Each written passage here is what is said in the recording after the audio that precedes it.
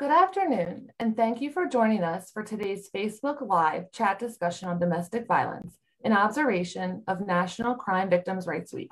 My name is Courtney Cochran, and I am a social worker in the Criminal Division's Victim Services Unit of the Delaware Department of Justice, and I will be the moderator for today's chat.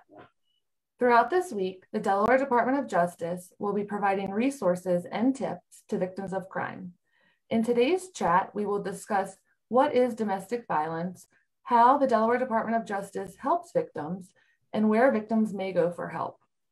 If you have any questions during the chat, please submit those in the comments below and we'll be sure to answer them. Remember, if you are a victim of domestic violence, please know that you are not alone and help is available. Call the National Domestic Violence Hotline at 1-800-799-SAFE. Let's get started. Today we have two panelists, Jen-Kutney Soper, a victim and witness social worker in the Domestic Violence Unit at the Delaware Department of Justice, and Jenna Milecki, Deputy Attorney General and Head of the Domestic Violence Unit at the Delaware Department of Justice. The first question is, what is domestic violence? So domestic violence is a pattern of power and control. It can involve physical abuse, sexual abuse, emotional and psychological abuse, as well as financial abuse. The most recognized form of domestic violence is intimate partner violence. So violence that occurs between two people who are married or two people who are dating or had dated. But also included in the definition are familial violence, so parents to children, grandchildren to grandparents, siblings to each other, that kind of thing.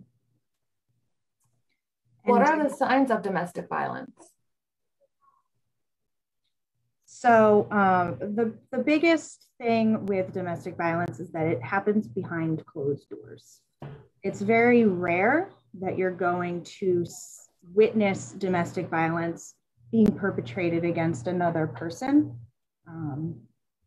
And people who tend to commit acts of domestic violence will often manipulate the situation to either make themselves look like a victim or make it look as though they are not the kind of person who could ever do that kind of thing. If you notice that your friend or your child or your coworker has to ask permission to do everyday things, ask permission to access finances, that kind of thing, those tend to be indicators that domestic violence may be occurring in the home.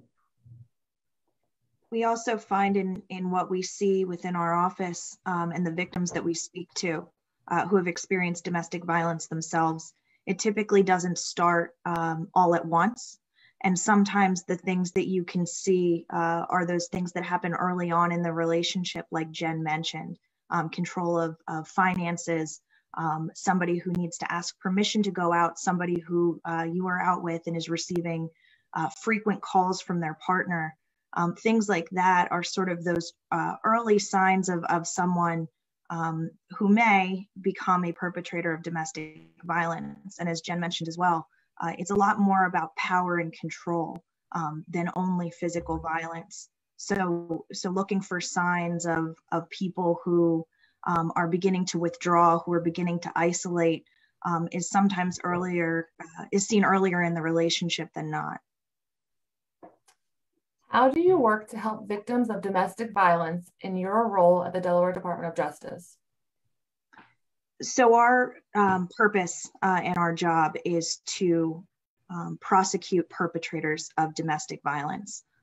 In doing that, what we do is we take all cases where there are arrests, and we take those cases through the criminal system, and that is to say the court system. Resolutions of criminal cases can vary in their outcomes, but one of our primary functions at the Department of Justice, in addition to prosecuting offenders, is navigating victims and witnesses through the criminal justice system. It is a hard system. It is a system where Victims do not always feel like they are heard.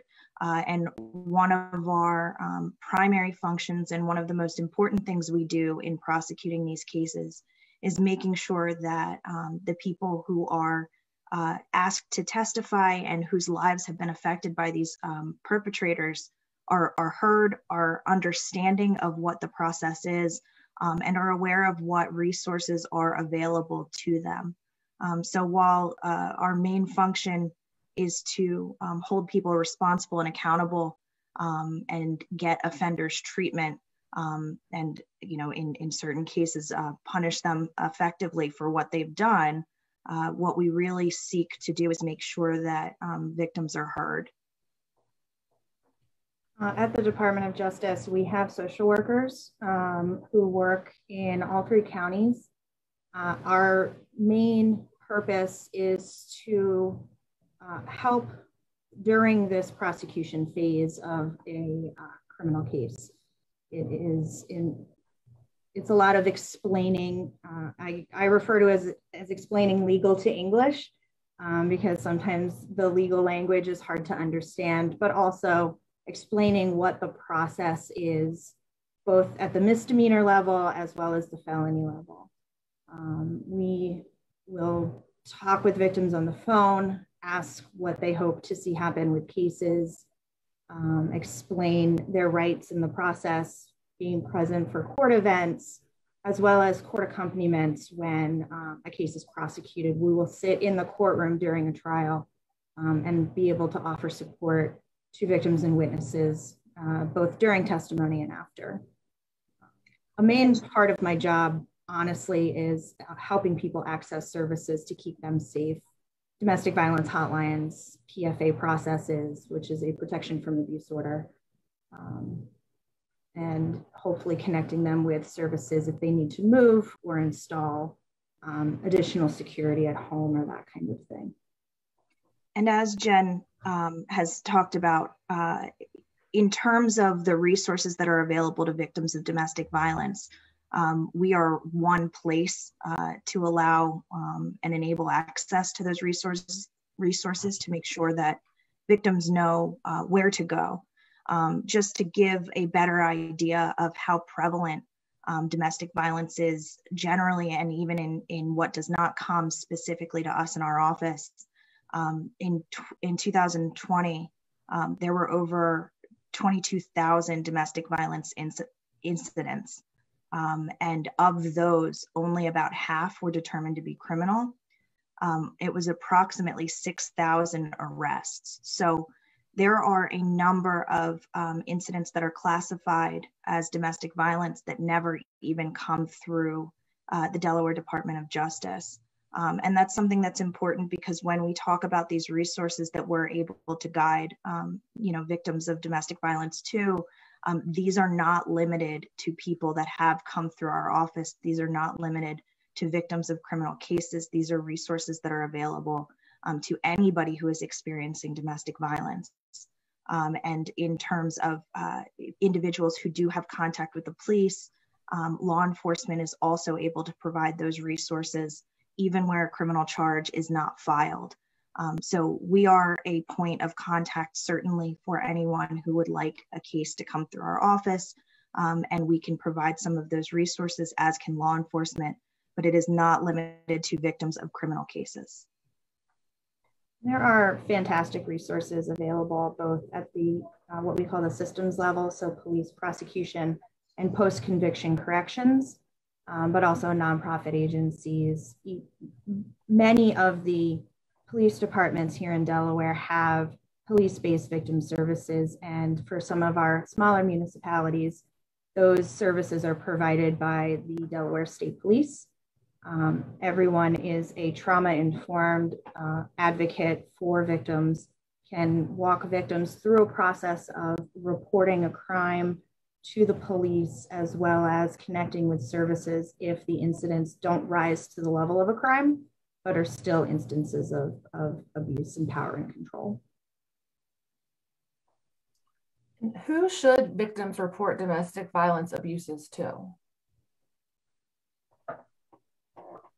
Domestic violence can be reported a number of ways. Of course, oftentimes you will hear Jenna and I say, call the police. But we do recognize that sometimes the police may not be the first point of intervention. The domestic violence hotlines in all 3 counties are available 24/7. There are Spanish-speaking advocates available in all of the counties.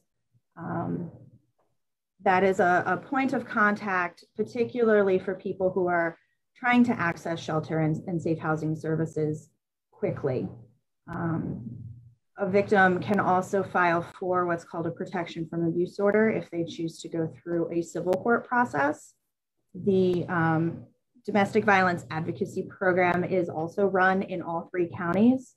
They help people file for protection from abuse orders in intimate partner violence situations, and assist them with the understanding the petition, filing the petition, as well as having advocates available the day of hearings to walk them through that process.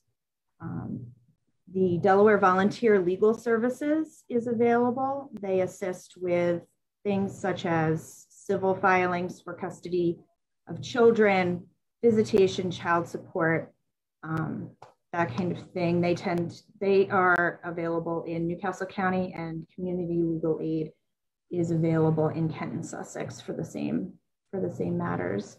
They're all ways of reporting domestic violence. If you are hoping to have criminal charges filed, the first step is calling the police. That's correct. A number of those resources, and I would say really all of them, while there's a lot of communication between the agencies that assist victims of domestic violence in the state of Delaware, there's a lot of confidentiality in reporting them to those various agencies. So calling, for instance, the domestic violence hotline is not going to trigger a report to the police or to the Delaware Department of Justice. Filing for a protection from abuse order is not going to have an officer come out and look at those allegations for criminal charges. So in terms of what to do to report a criminal complaint, the answer is call the police. That is the way that those files would be, the case would be looked at, the charges would be filed if that's the appropriate thing, and then they would come into our office for evaluation and resolution on the criminal charges alone. But as Jen said, that is not the only way that you can request help. That is not the only resource that exists in Delaware. And if you're not ready to take that step, there are resources available that would not have the police involved at that stage. What would you like to tell those who may be victims of domestic violence? My first statement is that you're not in this by yourself. Oftentimes abusers will completely isolate the people that they are abusing from their support systems, be it families of origin, birth families, to friends and coworkers, that kind of thing. And you can feel very much on your own and like you're the only person going through it. And you're not. There are hundreds of people every day who unfortunately have to deal with the same situation. And I think that is the most important thing to lead with, that victims of domestic violence are not on their own. We have advocates available. There is a lot of help available in Delaware. As part of the Delaware Victims' Rights Task Force, there's a website, www.delawarevictimservices.org, and it is full of resources available for victims of crime. And if you need help, we are here. Victims have the right to be heard, and victims have the right to be seen. And everyone working in this process feels very strongly about that. I think that we see a lot of different, types of crime in our office, and I don't think a lot of people understand how many crimes are perpetrated by people, offenders that are known to the victim. Domestic violence, however, the the offender is always known to the victim. And that comes with a lot of complications and a lot of difficult situations that a victim is put in even taking those initial steps to report and taking initial steps to seek help.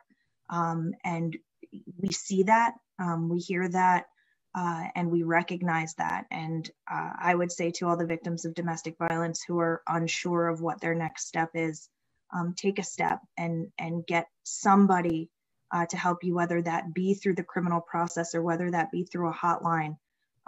You know, we care a lot about all of you. We care a lot about the work that we do. And there are a lot of people in the state of Delaware who have dedicated their lives to trying to make sure that every victim is heard and helped. And that is our goal at the Department of Justice. I will say briefly that a lot of times the advice that people will get is you should leave. And I want people to know that our help is available whether or not you choose to leave. Victims and survivors of domestic violence are the best person to know their safety at any given time. And we as advocates are available to assist with safety planning and executing safety plans that are guided and centered around the individual victim's needs. There is no cookie cutter model for how a person leaves a domestic violence situation or resolves a domestic violence situation without leaving. And so we try very hard and to work with victims as an individual and try to understand and try to work within the safety plan that works best for that person. And as Jen said, you know, no cookie cutter, I think, really extends across the board. There's no behavior that we expect of somebody who has been victimized. There is no way a victim is supposed to look or supposed to act or supposed to talk. And anyone who needs help, who is worried about being judged unfairly based on their history or anything else, please do not let that stop you from coming forward. You know, the people that are here to help you understand much more than you know about everything in terms of domestic violence, about you know, the trauma involved and reactions based on trauma. And so all of that should not be something that somebody holds against themselves or something that prevents them from coming forward if they need help. It looks like we have a question from the audience. For folks with disabilities, what is the percentage rate of victims with disabilities and offenders with disabilities?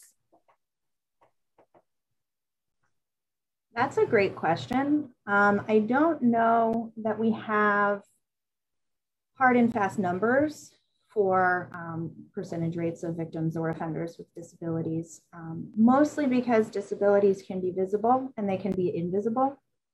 I can say that with regards to working with victims of domestic violence who have disabilities, the Department of Justice is willing to get the assistance that we need to work with that person, be it an ASL interpreter, making sure that a person who may have a service animal is able to bring that service animal into the courthouse.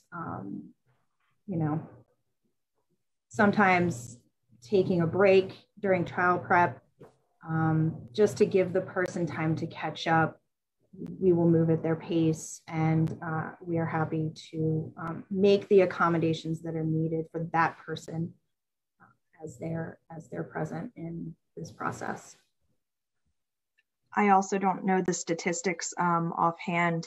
I know that in my own experience, I have had both victims and offenders with disabilities, as Jen said, some that are apparent and some that you don't know immediately. It is our job to make sure that everybody who has something to say in this system is heard in this system. And so we would certainly make sure that we accommodate any needs that anybody has in a criminal case. Do you guys have any closing thoughts that you want to let victims of domestic violence know? I think I would say, in terms of a criminal case and the life of a criminal case, all of that is what it is our job to explain. All of that is what we do day in and day out. And so I think when, when it gets into court and when it gets into even the Department of Justice on the criminal side, a lot of victims feel very overwhelmed because they feel like they have to do something. And I just want to tell everybody that is our job.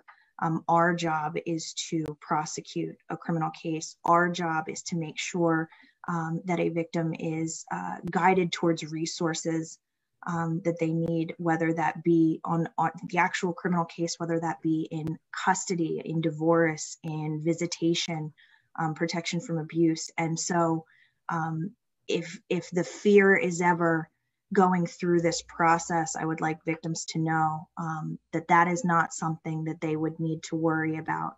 If you feel something needs to be reported, if you feel that you are unsafe, please reach out to someone, whether that be criminal or otherwise, because your safety is really, really important to us. I want to kind of reiterate what Jenna already mentioned, that it is ultimately up to a prosecutor. And a lot of times I work with people who say, I don't want to be the one who does X. I don't want to be the one who puts him in jail. I don't want to be the one who sends her to rehab. I don't want to be the one who, forces this particular charge on their record. That's on us. We will take ownership of that. Your job as a victim and survivor is to do what is best for you. And if you have children, what is best for your children. It's our job to worry about the legal system. That being said, we do take what is told to us from victims and what they believe is the best course of action into great consideration. And I'm not going to speak on behalf of our prosecutors, but Jenna knows me well enough at this point that I can say confidently that they take that into account as one of the more important parts of trying to figure out where we go and what the best solution is on any individual case. Lack of criminal case does not, stop me from being a resource to people if they need it, from our other social workers, not just in Newcastle County where I am, but Kent and Sussex where Courtney is, to offer resources and assistance. We are here, and there are so many other people who are here as well. And I also would like to say, in terms of what we do internally, Jen mentioned the prosecutors and it ultimately being our decision on what to do in any case. Our prosecutors receive a great deal of training. They have all been through courses through the Domestic Violence Coordinating Council, other groups. And so when I say that, that it's something that many of the advocates and all of the advocates really in domestic violence are aware of, I'm speaking of the prosecutors as well. We have tried very, very hard to make sure that when a case comes through, the criminal process in domestic violence, that it is something that our prosecutors understand, not just the charge on a piece of paper, but all of it, the dynamics of domestic violence, and the things that, a victim may not be able to articulate right away, but certainly they're all on our purview and all something that we try to take into account on how to resolve any given case. And not every resolution is a jail sentence. Not every resolution is, just treatment. Every case is different. Every individual is different. And so when I said early, and I've probably said it a few times, our job is really to give victims a voice in the criminal process. And that is our main goal and something we try to do in every case. Thank you. It looks like there are no other questions at this time, but if at a later point, those who are watching a replay of the chat have a question, please submit them below and we will get back to you. Well, that concludes today's discussion on domestic violence abuses. I'd like to thank our panelists for taking time out of their day to provide resources and information to those who watched. Please remember that as part of National Crime Victims' Rights Week, the Attorney General's Facebook page will be raising awareness of various crimes while providing tips and resources. Please tune in tomorrow at 12 p.m. for a Facebook Live chat discussion on the Delaware Department of Justice's Victim Witness Assistance Program. Thank you for tuning in, and please stay safe and healthy.